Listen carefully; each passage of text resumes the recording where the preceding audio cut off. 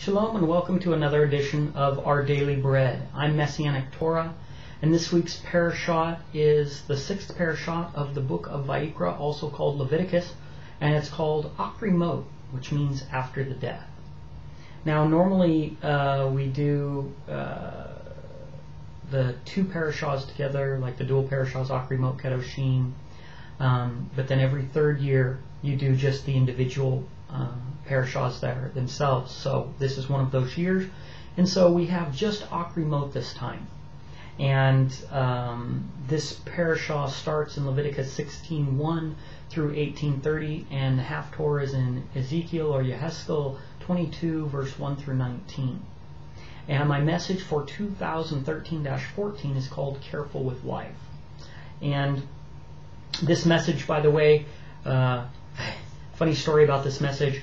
I recorded this message once and then realized that I hadn't hit the record button, and I didn't realize that till after I was done recording, so I lost that recording. And then I've been having trouble with my sound on my computer and the sound card and stuff, and so I had gotten the other one, and I was determined to get one before the end of Shabbat, since I had spent all that time and essentially wasted that whole time where it didn't record anything. And so then I recorded it again. And then when I went to post it, since I do these a week in advance, I went to post it on Shabbat, Erev Shabbat, and realized that the sound wasn't working. There was no sound recorded. So, drats, I was foiled again. And so this is the third time with this message. And I'm really hoping that once I'm an hour deep and I've explained things and I've used examples just from the top of my head, I can't replace those because it wasn't like I'm reading off a cue card or something. So I can't recreate the same message twice. And so we hope that this recording goes through. That being said, my message is called Careful with Life. And this week's parashah, it starts off, we start with this concept of, Yorewaheh telling Moshe to tell Aharon not to come into the holy place at any time, lest he die. And of course we just had the incident with Nadav and Avihu, his sons, being killed. We dealt with all of that, and now he's told not to come into the holy place at all times lest he die. You see, this goes to one of the fundamental understandings that we get, one of the patterns that we plainly see over and over again in the Torah, which is that those things that draw near to Yorewaheh are in danger. Okay? Yorewaheh is holy, and once you draw near to him, you're putting your life in danger. I mean, even when we see the story of Esther, we see the danger that you could be put to death if you come before the king. Anytime you're before a king, every word that you say, one misword or misdeed, through thousands of years of history, has caused people to get killed on the spot. Now, if that's for earthly kings, how much more so the king of the universe? And I think the reason I bring that up is because people aren't careful with Yorewaheh, I think, in my opinion. We get all these things like, you're going to go boldly to the throne, and, you're going to go up and just, be able to spend time with God, and how great it's going to be, come Mashiach now, we want him back now. It's around the time of Passover. You have people, opening the door. Oh, I hope Elijah comes, made a seat for him. And I don't think people understand what they're saying or what they're doing. Elisha the prophet, like John the Baptist, is going to come and warn people. This isn't a, hey, happy to see you, John. What you been up to? How's it going? This isn't the way that these things are done. So the fact is that he comes with a warning to warn people that they better be ready and be prepared and make their path straight, because the kingdom is near and you need to be prepared. It's about preparation. This isn't high five, you're here type of thing. And it's the same thing that we see when people deal with God. You know, most of the people who we have written of in the Word that have come face to face with God, or even His messengers, have been terrified, thinking they were going to die, thinking they were unworthy, and in fear for their lives. And we don't get this concept that, hey, it's just going to be stroll on up, and boy, you know, if God lived among us, we just roll up to the temple whenever we wanted, and we do all this. The high priest, one of the holiest people, and most set apart people in all of Israel, the person who's probably in some ways closer to God than anybody else, is told, don't come at all times into the holy place lest you die. Now, why would he do that to the person who brings the sacrifice of the children of Israel, who's wearing the holy set apart garments, who's got all these things and is this special person? Why would he tell that person that he better be careful about when he comes close to God in the holy place? Because he might die. His life is on the line if he makes the wrong choice. How is that in contrast to how people treat God and how people think of God and think of Mashiach and Messiah and the King of Kings? They think that they're not being careful with their own life, and Messiah, he's called the Word. He's called the truth, right? He's the life, right? He is life. The truth is life. And yet we're not careful with Him or ourselves coming into His presence. And a lot of people get way too familiar in their own minds. And I see that as foolishness. That's like Nadab and Abihu running up and just doing whatever they want. All of a sudden the presence of God comes down and they think, hey, great, now we can do whatever we want. And they are killed on the spot, the high priest's sons, for acting in a way that wasn't appropriate in the presence of God. And we see this all through the Scriptures. This is the pattern that we have. I know that in many people's minds they've made up this idea of this sweet Jesus with the lamb on his shoulder, and the kids come up to him and, hey, everyone's just gathering around and pull out the guitar and the tambourine and look at what a great moment we're having. And I don't think they respect and give it the seriousness and give him the respect that he deserves, in that it was a life and death situation when these people did it, even if they did it ignorantly. You know, the woman who touched the hem of his robe, you know, that's a serious situation if you understand who you're touching. You don't have any place touching him or doing what you want around him. It just doesn't work like that. It's like the concept of light and darkness. Light, it pushes out the darkness. It casts out darkness. That's what a little bit of light can cast out a lot of darkness. You see? It's not like light comes in and darkness smothers out the light. We don't see that. It's the opposite. It's light that casts out the darkness. And Messiah is the light of the world.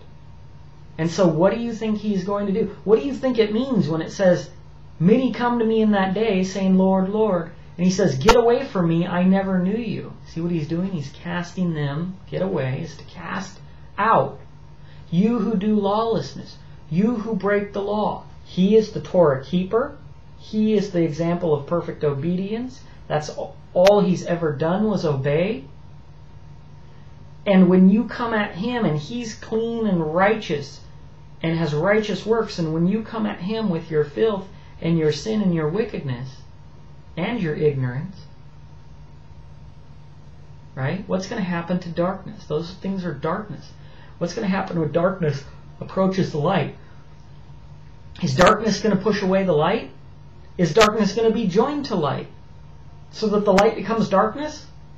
Is it going to become like half light, half dark? You're going to just blend with Messiah? I mean, you got to think about these things. The reality is no. The light is going to cast out the darkness. So for all the people who think they're just going to run up being darkness and join to the light and surround the light and think that they're going to be able to stay there as they are and approach as they are, it doesn't work that way. It just doesn't. So you have to realize that the great holiness of God, it melts away the uncleanness, right? It purges it. It casts it away. And if you're full of wickedness, what do you think is going to happen to you? I mean, so many people are like, oh, hey, He loves you just the way you are. You just come up and He's going to be great.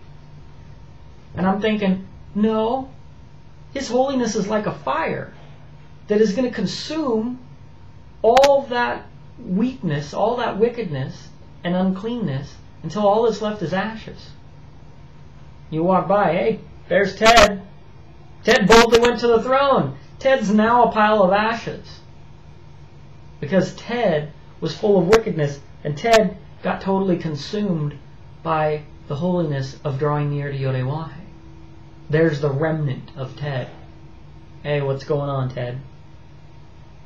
Ted's not doing so good. You see, the thing is there's patterns in the Scriptures. These things don't change. Oh, well, I'm going from the mean Old Testament God, and in my mind I have this nice, happy New Testament Messiah, New Testament God that is just going to hug me and love me, and I'll be able to just walk up and do anything I want no matter what. If you're telling yourself that, first of all, even if that was the case, if the King of Kings chose to allow you to sit at His table or came over and sat at your table, that's His choice.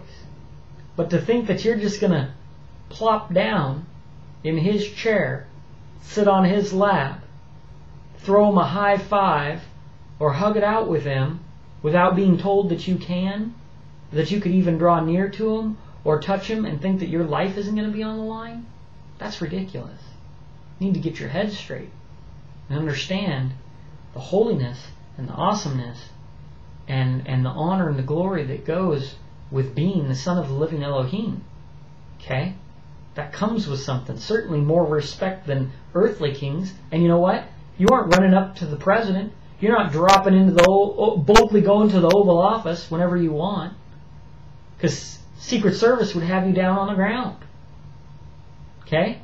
You're not boldly going to the throne on a puny office in this world. How do you think you'll be with the King of Kings? You think you're going to have that type of access? And that's what this is about. We open up this whole first section, and what's it about? The high priest, who's the model of Mashiach, right, is told you don't have access, unlimited access. Even though you have the set-apart garments, you are set apart, you are chosen by God, written of, you're bathed, clothed, have all this stuff. Like, even with all that stuff, you don't just come and go as you please. You don't have full access. And yet people think they have full access to God. And you don't. It just has never worked like that. It doesn't work that way. Just as the Scriptures say, if the righteous are scarcely saved, what then of those who do wickedness? See, people don't listen to those words. They don't believe them. They think, but I'm saved, because my neighbor or the guy who met me on the bus and he told me about Jesus and I believed in Him, and so now, I'm saved, and so I'm going to boldly go to the throne. No, you're not. The fact is, and they're like, I could try, like a lot of Messianics, I'll try and, obey the Torah, I'll do, some there, but we don't have to, no one could do it all, that's what people say. What a bunch of garbage, what a bunch of lies. First of all, how is it that you think you have a great relationship and total access to the King of the universe when it says, if the righteous are scarcely saved, what then of those who do wickedness? It doesn't mean that those who do wickedness means, what then? Then they're probably even more saved? No. It means even less of the wicked, if only a small portion of the righteous are saved, then probably hardly any, if any, of the wicked. You see, this is what the Scriptures and the Word of God tells us. So people say, oh, wow, I thought it was not by works lest any man boast. Oh, I don't know.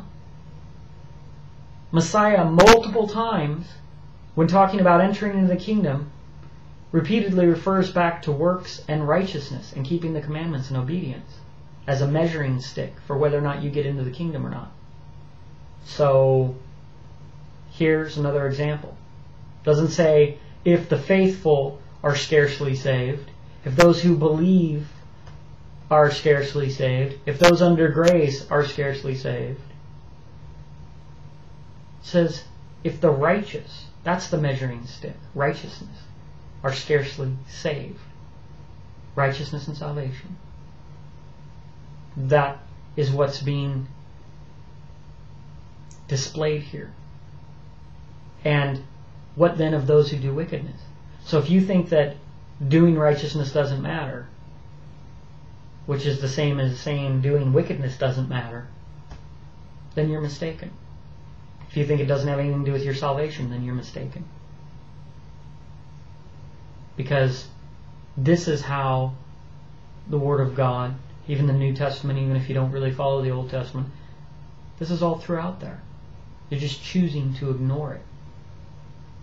The fact of the matter is, every choice you make is dealing with life.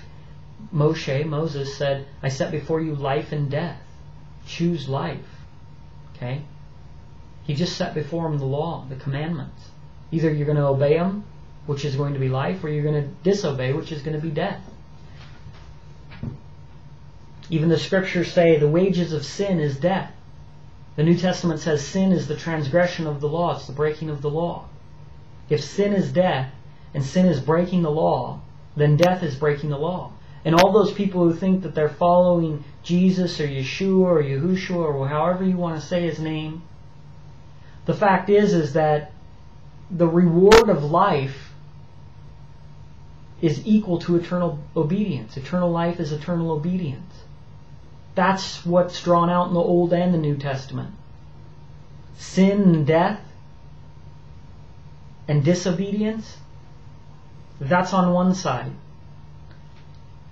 Life and righteousness and obedience is on the other side. And Messiah represents life and righteousness and obedience. And if you want to live with him and be like him and be saved and enter into the kingdom and all of those things over there, that's the side that you have to be on. And anyone who's taught you something differently is lying. They're selling you death instead of life, just like the serpent. What happened? God commanded them, don't eat from that, and the day you eat you will surely die. And some other person came and thought that he would help them reinterpret their Word of God by telling them that somehow the Word of God doesn't punish you if you disobey, that it wasn't about obeying God. It was actually, there was another plan where you don't have to obey God.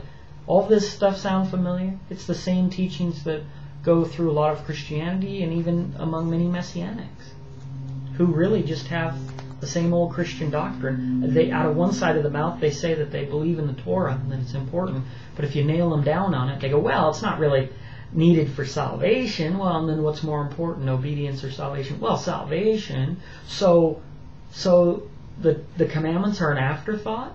Obedience is an afterthought? What Moshe said, life, was obeying the commandments, and that, the blessings, the life, eternal life, Messiah's life and his obedience, all that was an afterthought to something much greater, which was to not get punished for your sins.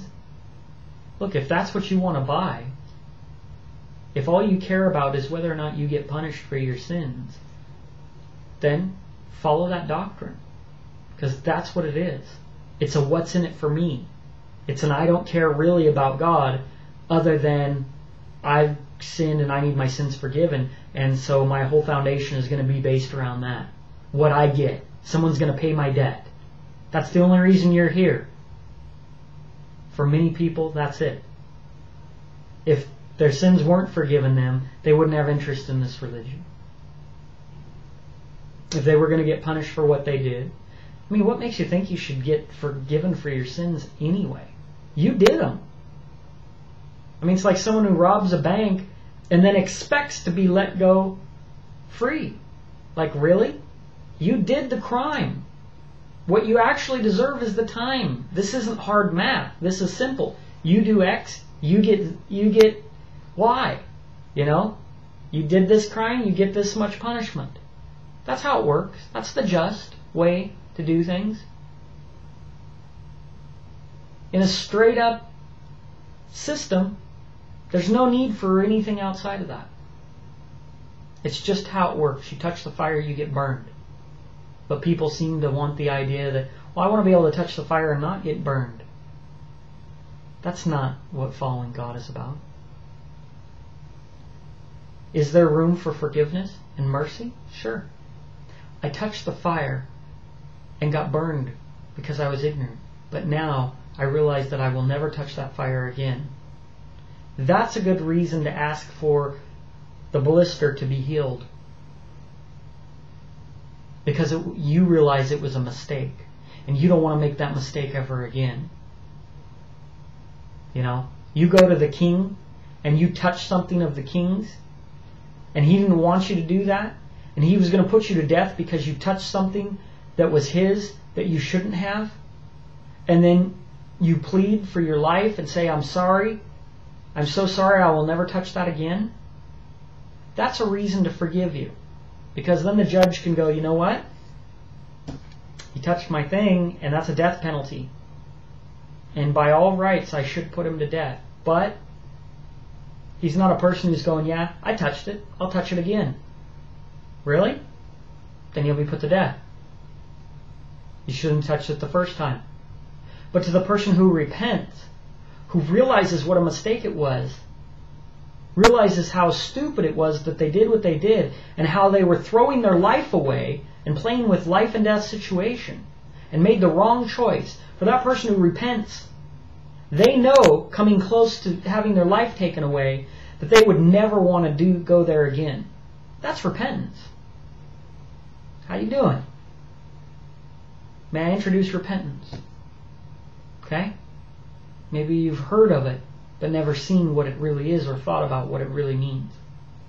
To that person who that action was something they never want to do again, and they would hope, and they're sad that they ever did in the first place, if you destroy them, you destroyed somebody who made a mistake,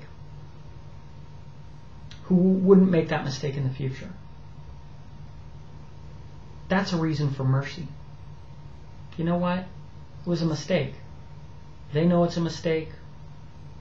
They're sorry for it. I shouldn't expect them to ever do that. As a matter of fact, they would probably be the last person to ever touch my stuff again, because it almost got them killed. That's repentance. That's where mercy and forgiveness comes in. But if it's a straight up situation of judgment, and the person comes in and says, hey, yeah, I can touch it. I touched it, but I can touch it again. It's not a big deal. And I don't think I'm going to die from it. What do you think that king's going to do to someone with that attitude? I think they're going to be put to death. Because that's what they earned. It's not the king being a jerk. It's not harsh. They earned it. They made that choice. They chose death instead of life. When Moshe says, I set before you good and evil, life and death, choose life. It's just choosing to obey. That equals life and blessing. Death is sin or breaking of God's commandments and disobedience. It's that simple. I got in an argument on my wall that went like over 300 comments deep because I said the bold and ridiculous thing, which was we're required to obey God's word. Oh no. Oh well, it's not about earning points or earning salvation or being a legalist and blah blah blah blah blah. Look, if you read that whole book and you didn't figure out that the whole thing is we're supposed to obey God from the first story to the last story, then you didn't read the book very well. That's what it's about. That's the basics.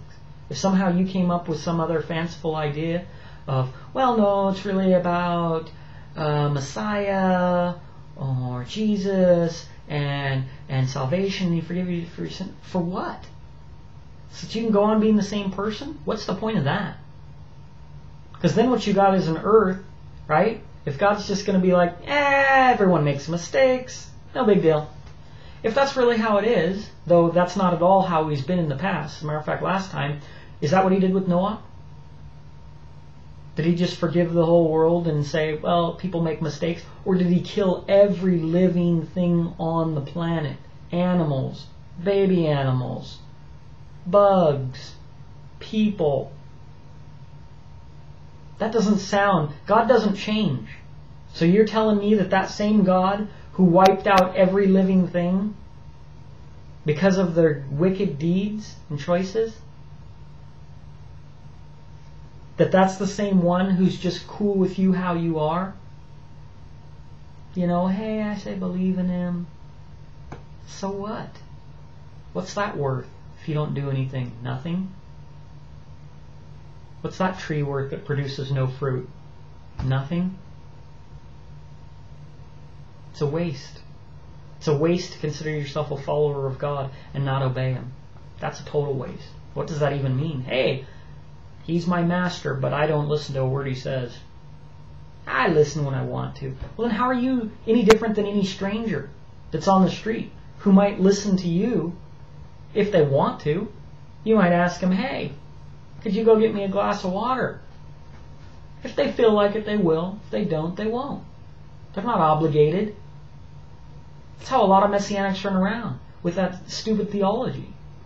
Well, we keep the commandments because we are saved. Where did you hear that? Who told you such a stupid thing? You didn't come up with it on your own. You didn't come up with it from the Scriptures. You heard it somewhere. And you start repeating things that you hear instead of plugging your brain in and thinking about them and saying, wait a minute, how's that work now? So if the big thing was just this getting saved thing, and then like the commandments, if I don't have to keep them, then how am I different than anybody else who doesn't keep any of them? You're not. You're not any better or worse than the guy who doesn't believe in God and happened to not have to work on Saturday. Is he keeping the Sabbath because he didn't work that day? Does he get any bonus points or any kind of favorable judgment? Is he counted as a Sabbath keeper because it wasn't on his schedule for him to work? I don't think so. See, it's just like a few parashas ago when we had the guy Naaman, who needed to be healed, and he's told to go bathe in the Jordan. And he wasn't satisfied with that. Hey, we've got better rivers from where I'm from. But it wasn't about the water. It was about why you're bathing in the water. Because you believe the authority of God to heal you. If you believe that, plus, didn't matter if you just said, you know what? I believe that God can heal me. I believe He wanted me to go bathe in the water, to be clean 7 times. And my belief's good enough. He knows my heart. I'm not going to actually physically go do what I was told to do, because He knows my heart and He knows that I believe in Him. You think that person would be healed? No. If you have the belief, you'll do it. Actually doing it proves that you had the belief. Though some people can do things, there's other people who happen to be bathing in the garden. It doesn't mean they believed in God. You have to have the whole package, actually. You have to have the action first and the belief during that action to validate that action. Otherwise, the action alone. This is like what Mashiach taught when He talked to the Pharisees, who were physically keeping some of the commandments, but they weren't spiritually keeping them. So He said, none of you keeps the law. They we're doing the first part, but that's not actually keeping it. Because the law isn't just physical. The law is spiritual. So it wasn't that they weren't doing anything, but what they were doing wasn't enough to be counted. Because you count it after the second witness. That's when a thing is established. They had the physical witness, which was the first, but they lacked the spiritual witness. Other people come going, hey, well, I got the spiritual witness, Christ is in me, and it's the spirit of the law, not the letter. I hear these things, and it's like ridiculous the poor logic it is. It's like, do you hear what you are saying? Do you hear yourself? Or does it sound come out and it's totally silent in between your ears? Because if you have the spirit of the law, that would mean that at its very core, just like when it says, when Mashiach says, if you look on a woman with lust, you're guilty of adultery. Right? It's not that you slept with another man's wife. Physically. That is the sin. But if you didn't do it physically, but in your mind, you were lusting after another man's wife, then you're guilty. And when you do the physical action, it actually establishes it. Remember the two witness rule. So, better that once you stop doing it physically, that you also stop doing it spiritually. And then you'll have both witnesses to where you are clean from that sin. Whenever the two come together, you're in trouble. And in the case of righteousness, when the two come together for obedience, not just the outward, the physical, the letter of the law, but the spirit as well, then you have truth and true righteousness. So you either have true wickedness or true righteousness.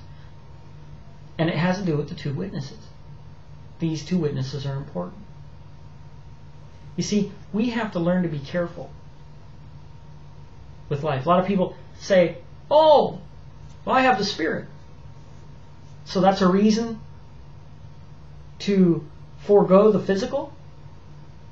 Of course not. You're back to one witness. You still have to have both witnesses. As Mashiach said, if the inside of you clean the inside of the cup, that the outside may be clean also. Right? What did he say to the Pharisees? Their problem was the inside of the cup was not clean. They had the outward clean, and the inside was dirty. He didn't say, the outside doesn't matter, let the outside be filthy, as long as you clean just the inside. And that's a lot of Christian and Messianic doctrine. They think, oh, well, I just have it spiritually, I don't have to physically do any of the righteous works, because I believe in Yeshua. So what? It's one witness. And you should believe in him that you would also do the other. Right? What did he say about Moshe? If you'd believe Moshe, you'd believe me because he wrote of me. In other words, if you believe that one witness, you'd believe my witness. Because our witnesses are the same. The same truth. That's saying we're not saying something different. If they're saying something different, believing someone else different wouldn't help you in any way understand that. The only time that makes sense in context is if the two witnesses are saying the same thing. Then what he's saying is, doesn't matter if you listen to him or you listen to me. Right? That's what he said. If you would believe Moshe, you would believe me because he wrote of me. And he doesn't say the problem is that you don't believe me, or now that you believe me, you don't have to believe Moshe. None of those things that people think are what he said. He actually says the opposite, which will also give you an idea of how stupid those theologies are and how they're working as an adversary against the truth. You see, because he said, if you would believe Moshe, you'd believe my words because he wrote of me. But he says, but because you don't believe his words, how can you believe my words? And yet so many people think, well, we got Mashiach, so we don't need Moshe, He's better, he's greater. That's not what Mashiach's saying. He's still including Moshe. He doesn't say, well, now that you're not looking on a woman with lust, it's okay if you sleep with her. as long as you're not looking on her with lust. So shut your eyes, go over there, and sleep with another man's wife, and you're good. Right? It doesn't work like that.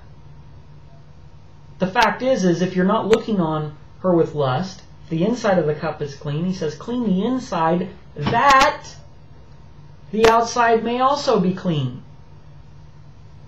Right? So, it doesn't matter whether you started with the outside of the cup or the inside of the cup. The goal is always the same, to have the whole cup clean. Outside and inside. Both witnesses. See, people aren't careful with life. They're not doing the things. I mean, this is they simplify. They oversimplify a lot of things. The fact is this is a detailed process. You know, dealing with sin. Look at what we see in this week's Parashat. It goes on and on about the details. Okay, here's what you're going to do. Aharon will bathe himself. Then he puts on the holy garments. Then he has to take a bullock for himself, a ram for a burnt offering. Then he's got to bring the 2 goats, the Azazel and the scapegoat, to the door of the tabernacle. Then he's going to cast lots. I mean, we haven't got anything done yet. But all these details, you have to look at the priest. You have to look at their sin. They do the offering first to handle their sin. They've got to be in the right garments. They have to have their washing. Then you go into the animals. It's not any animal. Animal has to be unblemished. Right? Can't be flawed. The animal can't be flawed. The process of what you do with the animal. What you do with their blood. Where it's shed. Where is it sprinkled? What do you do with it afterwards? You just throw it over the curtain? No, you invalidate it. You're going to just make an X on the curtain, sprinkle a little on your face, splash it on the ground. No, every little detail of everybody involved is important. Even the animal that's dying, even their blood after their death, is still under rules and ordinances of how it's to be treated, so it's not in vain. That blood is still under guidelines. The animal's dead. Even to the point what they do with their skin and the dung of the animal and everything. And we see it in this week's Parashat. You see the guy who lets the scapegoat go, it tells what he has to do when he comes back. He has to change his clothes. He has to bathe himself. All this stuff and his situation after he does the job that he was supposed to do. Everything's got rules. And there's a detailed process to dealing with this. And you think that being around Messiah, around God, isn't going to include rules and details and the way to act, and it isn't going to be boldly go to the throne and high-five Jesus and whatever you feel like you want to do? It isn't going to work that way. It just never has. The pattern is quite the opposite. It's quite detailed. It's quite strict. It's quite life and death when you're dealing with God and when you're in His presence. It's how this week's Parashat starts off, and it goes all the way through the whole Scriptures. I mean, this is what we're dealing with. Then it gets into the concept of eating blood. And the life is in the blood. And how serious that is. What you do with the blood. You can even eat an animal. If you hunted the animal and it's a clean animal for you to eat, you can eat it. But you can't do whatever you want. You're hungry. You hunted it. Now you can just eat it. But see, eating the animal sustains your life. But it says the life is in the blood. And it's that life that you have to be careful of the animal. Even though it's actually giving you life. Even though you've been commanded and allowed to eat that animal. It isn't anything goes. There's parts of the animal you can't eat. Not only is there parts you can't eat, there's things you have to do with those parts. And how you have to do it. You can't just dispose of it how you want. And that's how our life is. Our life is full of rules and ordinances. And the sooner you start to learn those things, the sooner you look at the Word of God and realize that there's a lot of rules. There's ordinances and statutes, commandments, and judgments. And they all have a place. They're all like threads to the tabernacle that are pinned down and hold every piece in place so that you have the whole thing being solid. Your relationship with God is pinned down by a bunch of details, a bunch of ordinances, and a bunch of commandments. It defines and secures and solidifies your relationship with God. And people just flat out teach against that. They're going to say, oh no, He doesn't take anything into account when it comes to our relationship. Really? Because that's not the message you're going to get with God interacting with His people. As a matter of fact, you can just follow Him through the Old Testament and see when God dwelt with His people, if they did something offensive or sinful, it directly impacted their relationship with God. Whether God then moved outside the camp, whether God plagued them and punished them and killed them on the spot for their wickedness, everything they did mattered in the relationship to God and impacted it. Now, do you think that's going to change? It isn't going to change. It's the same that it was, and it will be the same in the future.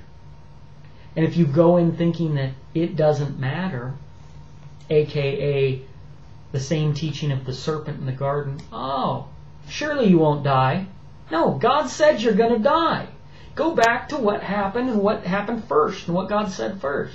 He says, in the day you eat thereof, you'll surely die. And the serpent comes in and starts telling him, you're not going to die. You are. You're the serpent. You're the one telling yourself stupid things that are contrary to the Word of God. If you don't know the Word of God, you need to study it more. And then once you know it, you need to remember it. The big problem with Israel, they don't remember it, and they don't keep it, and they don't do it, that they may live. And the same messages are being said over and over and over again here. This is how the Scriptures work. This has always been the problem with Israel. This has always been the problem with God's people, and people who aren't God's people. Doesn't matter. It all comes down to the same things. Why in the world I would have people in an uproar? Can you imagine going to God's people and telling them that they should obey God, and they've got a problem with that? The most offensive thing I can say on my timeline on Facebook is that we're required to obey God.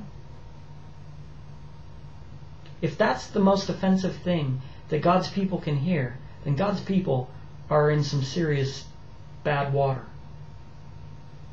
Okay? They're in a serious bad state when the most offensive thing that a person could tell them is that they need to obey God. People unfriended me for saying that. Oh no, you know, they start throwing out grace and mercy and salvation doctrine and basically all Christian doctrines that they're still holding on to. They're high-five Jesus. He loves me the way I am. I'm going to get to go hug Him and do whatever I want around Him. You're just being a legalist. Oh, those rules and things like that. It's not that serious. God knows my heart. All that garbage. All that garbage. Have you not read the Word?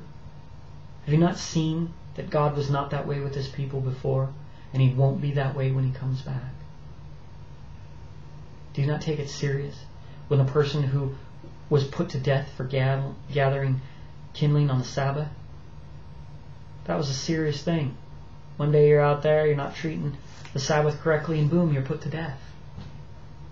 Not a, hey, could you just told me, give me another warning, I'll try not to do that in the future, you know my heart. No. You're dead. Because you didn't treat it carefully. You didn't realize that when you were doing those things, you were literally playing with your life, taking your life into your own hands. So, these are the things. We have to manage life. And that, it's everywhere. It's all around us. It's like a husband manages his wife. A woman can be like a garden of life. And just as it says, husbands, love your wives, as Mashiach loved the congregation, washing her in the Word to present her blameless before the Father. It isn't, well, she's just my wife. Well, she has really good intentions. She really loves me.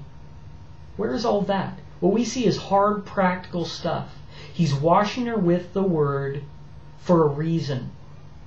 Not to say, well, you know what, I washed her with the Word. We had Bible studies every Tuesday. That's good enough, and however she is going to be good. No. There's a purpose to it, to present her blameless. If she isn't blameless, it doesn't matter how much Word she was washed in. See, we got a lot of people. I watched this DVD. I got all these Bible movies. I got 20 oives I said this week. I got, look at this talit from Jerusalem. We had a Passover Seder, there's 300 people there. Who cares? That stuff doesn't mean anything. If it didn't convert you to be blameless before God. That's just straight up fruit expected to be on the tree. Don't quote me this verse. Everybody out there who doesn't know two things about the Word of God, who've got it absolutely wrong and backwards, can quote the Scriptures. Don't get impressed with yourself because you can misquote the Scriptures. Oh, well, in John it says this, John 3:16, Galatians 5:2. Well, in Romans, right, I get on this thread. What are people saying? Oh, well, Romans 10:3 says this. I don't care what Romans 10:3 says. That doesn't prove your point unless it proves your point.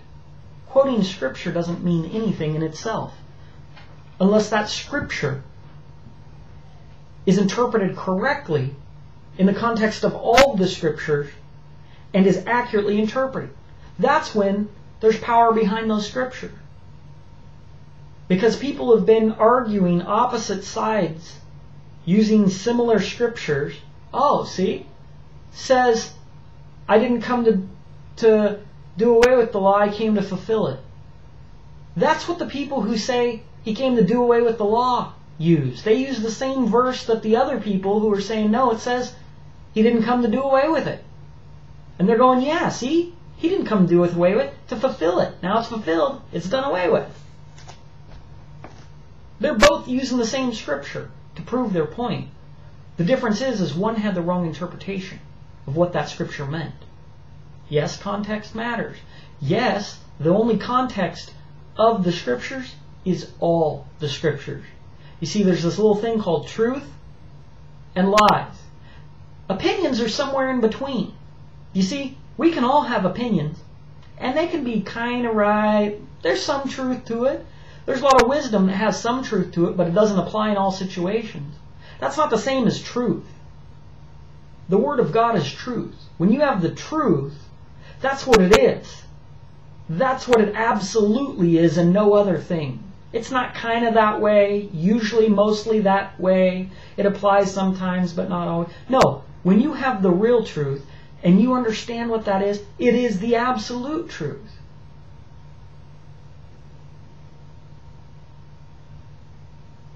The only way to have that absolute truth is to have the whole truth. There's no partial truth. So either you've read the whole book and understand what he says, what he biblically means when he says, think not that I've come to destroy the law and the prophets. So right away before we get to the second half about what the word fulfill means, if the whole goal, right, if your fruit of your tree, the result is that the law is done away with somehow, even though the very beginning of this verse says don't think that, too late, you already thought it. You're already guilty. You're already in opposition to God. I don't care how you try and translate the word fulfill to make it work. You already broke the premise of the very beginning of this statement, which was don't think that I have come to destroy the law and the prophets. That means your answer can't be that fulfill means to do away with the law and the prophets. Okay? This is the problem. People aren't thinking. They're interpreting things any way they want. They're not being careful with the words of life. And they're not being careful with their own life. Because if this is really, if this is really about your eternal life or death, the damnation of your soul or eternal life, I would think people would study it a little more. I would also think that they would double check and make sure they weren't wrong. That's something that's one of the rarest things that I've seen in all the years that I've been Messianic. I don't see people arguing with their own theories. I don't see people testing their own theories and double checking and making sure they didn't get it wrong. I don't see people going, you know what? I think this is right, but here's the 10 ways that I could be wrong, and here's what would happen if I was wrong. I don't see that type of balanced thought. And I would think that if your life was on the line, you'd make sure. You wouldn't kind of say, yeah, it's probably about right. I think it said boldly go to the throne. I'm probably good. Burned up on the spot. I wouldn't be thinking I'm probably good. I'd be double checking. I'd be looking at the patterns and go, wait a minute. Now it says we can boldly go to the throne, but the high priest was told don't come at all times into the holy place lest he die, and he's more holy and set apart than I ever am. Now if he could die by going at the wrong time, what makes me think I, who am not written in this book, can boldly go to the throne? Am I sure I'm understanding the context of what that means and when that would apply? Before I boldly go to that throne, where it looks like in the history of God he kind of kills people who act stupid around him, maybe I'll double check. And have I checked out what that word means? Have I looked at the sentence? Have I read the whole chapter? Do I understand what that means? And even if I think it means that, does the bulk of the Bible continuously tell another story? Because I'm going to go with the bulk of the Bible and the patterns that I know God has not been that way. If God never lets you boldly go to the throne, then I'm going to go ahead and just say, am I required to boldly go to the throne? No, I don't think I'm required to. And if it looks like here, it kind of seems like could get me killed and be unpleasing to God, it says this over here, maybe it means that. But just to be safe, since I'm not commanded to, I'm going to go ahead and opt out on the boldly going to the throne. Not sure what it means. Looks like it probably shouldn't. So I'm just going to just say no for that one. I don't need to boldly go to the throne. Who am I that I should boldly go to the throne? I'll sit out here. Maybe I'll watch a couple other people boldly go to the throne. If they don't get burned up, maybe I can go boldly to the throne. But see, that's cautiousness and carefulness, because you know that you only get 1 nanosecond to make that choice before you're dead. That's respect. When you respect God and that God's holy, you realize that you're dealing with life and death when you interact with Him. And you treat it with respect. Now what I see is a lot of people doing a lot of things. They're taking a lot of easy paths. They're not being very diligent in studying. They're, it was funny in that whole post, one gal said one thing, and then another gal was like, "Amen, sister. I agree." And the first gal quoted some verses, or said that Messiah had said some things that I'm pretty sure he didn't say. I looked for those verses. I've read the whole Bible. I still look. I want to be sure. I want to double check. I want to do my due diligence. So I asked the gal, "Can you tell me where Messiah said, if the Torah was enough, that he wouldn't need to come?" He didn't say that. She might have thought he meant that from things that he said. She might have thought that that's what he said when it was really something she interpreted from somebody else who didn't say it, who wasn't Messiah, because she ended up posting a verse from Paul. Fact is, Messiah didn't say that. And when you're talking about the Word of God, you better speak correctly. You can't come and say, hey, the king said this. Well, he didn't say that. It'd be your head that'd be getting cut off. You don't lie in the name of the king. We don't. In countries that have kings, that's been the standard for thousands of years. Right? That probably would have got you put to death. Those are just earthly kings. You think the King of Kings is going to be less than the earthly kings or more? See, the fact is then I asked the second gal, could you please produce the verses where Messiah said that? Because you said amen and I agree, you're substantiating these verses. Yet neither that gal nor the gal who was saying amen to her could produce that verse because he didn't say it. And this is how uncareful with things you are. Oh yeah, I agree with you. Do you? Have you studied it out? Have you looked at the words? When you say you're quoting something that the Messiah said, can you point to that verse and show where he said it? And just because you point to the verse doesn't actually mean that's what he meant. But if you can't even find a verse and you're making up verses, it's just like, how much further away are you? How much more should you not say something? How much more should you be worried that you misspoke about the Word of God and maybe led other people astray who never read my comment that required you to prove it when you couldn't? Maybe they came in, read it, and said, hey, that sounds good. They go off with the horrible theology. Now they're going to tell somebody else, hey, yeah, Messiah said that. They don't know. And they didn't even get to see you corrected. Part of the reason why I actually sit there and go 300 comments deep and waste my day instead of working on things and doing things, messages or something, Bible study that could help me and help others, that gobbled up my whole day arguing. I didn't do it for them.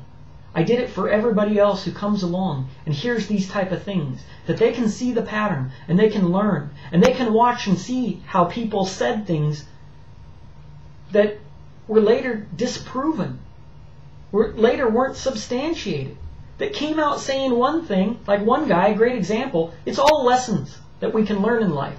One guy came in and he was arguing the point with me about obedience leading to salvation. And then another guy came in arguing the same point. But then the second guy started saying some stuff that was so wacky. They were in agreement together at first. And then the guy started saying stuff so wacky that the other guy had to step away and join me in saying, for a minute they were high-fiving like, yeah, I agree. Yeah, that's not right, blah, blah, blah. And then the guy started, and then I'm like, make them prove it. And I said, okay, why are you saying that? Where does it say that? What does that mean? Define it. Next thing you know, the guy's saying God doesn't keep the letter of the law. The other guy looks and goes, no, I'm pretty sure God keeps the letter of his law. That's like even the Pharisees were keeping the letter but not the spirit. So is God, the creator of the universe, less righteous than the Pharisees? According to Mashiach, he wouldn't be allowed to be enter into the kingdom because he says unless your righteousness exceeds that of the Pharisees, you'll no way enter in the kingdom. Pretty sure God keeps the letter of the law. It was just a wacky statement to make. So the guy was sitting there in agreement like, hey, yeah, amen. Until you realize, as this guy starts to define what he's actually saying and believes, the other guy goes, whoa, I can't go with you on that. That should be a warning to the other guy that, hey, if part of the stuff that I was in agreement with him all of a sudden goes into total wacky tobacco over here, then maybe I need to rethink what I was in agreement with him there, because maybe the part that we were in agreement is just as bad and I don't realize it. You see, that's about being cautious and careful. Just like the other one. Hey, amen, sister. Yeah. Tell him. Set him straight. School that guy. Oh, school that guy? If you're going to school me, please don't quote verses that don't exist. And don't say Messiah said something that he never said. That's kind of the basics. At least misinterpret words of Messiah like other people do, but don't make up quotations that don't exist. I've read the Bible. Doesn't mean I know everything. I know enough when someone tells me Messiah said X. I can pretty much recall the words of countless hours and years of study of the Master's words to know, he didn't say that. And even if I wasn't sure, since I've read the entire Bible and studied the entire context of the Bible, I can tell you there's 100 ways that violates the patterns in the Torah. So I'm going to even if I wasn't sure, I'd probably throw out and say, nah, I'm pretty sure not, but let me go double check. That's how it works. So stop high-fiving and amening. Stop throwing out quoting verses that were never said. It's not about being right or wrong.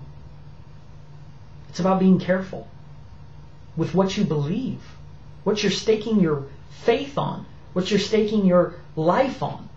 It's about being careful with life. It's all those little details and ordinances that you careful. Okay, now we got the right animal and it was the right thing and I was washed and dressed in my garments and I'm the right priest to do this, but now I got to be careful what I do with this blood. It's got to go in a certain place with a certain thing and be dumped in a certain place and I got to do all this and that. And every step of the way you're careful. That's how God, when we interact with God, that's how it has to be. That's how the people who interact with God have to be. And yet when it comes to the Word of God, people aren't acting like that. So these are the things that you need to be thinking about and paying attention to. Managing life. How we manage our wife. How we manage our children matters. It's not just about, oh, I hunted that animal, it's mine. No. It's God's. And you're allowed to eat it if it's kosher animal according to the statutes and ordinances that God's laid out. And then, even if it is, there's still rules with how you deal with the blood and what you can do and what you can't do. And you are always God's servant in everything that you do. So you better be aware of what the rules are and how they apply to you at all times. You don't get to take over and do what you want. It doesn't work like that. They may be your children. They're also the children of God. And you have a responsibility as their shepherd and as their protector and their father. You have a whole bunch of rules and ordinances and things, and you better be thinking about those things as well. You know, God gives you a child and you neglect him and don't do enough Torah study with him or do all this and that. You're responsible. He gave those to you, just like the parable of the talent. Not only did the guy just come back and go, here it is, you gave this to me. He didn't just go, yeah, I would have rather you did something with it.